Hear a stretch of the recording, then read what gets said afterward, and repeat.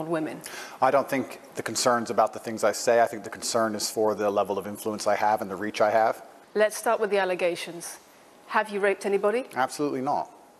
Have you trafficked anybody? Absolutely not. Exploited any women for money? Absolutely not. But you have admitted using emotional manipulation to get women to work in the webcam industry for you. No. We have an open criminal investigation. I am absolutely and utterly sure I'll be found innocent. I know the case better than you. I know it intimately.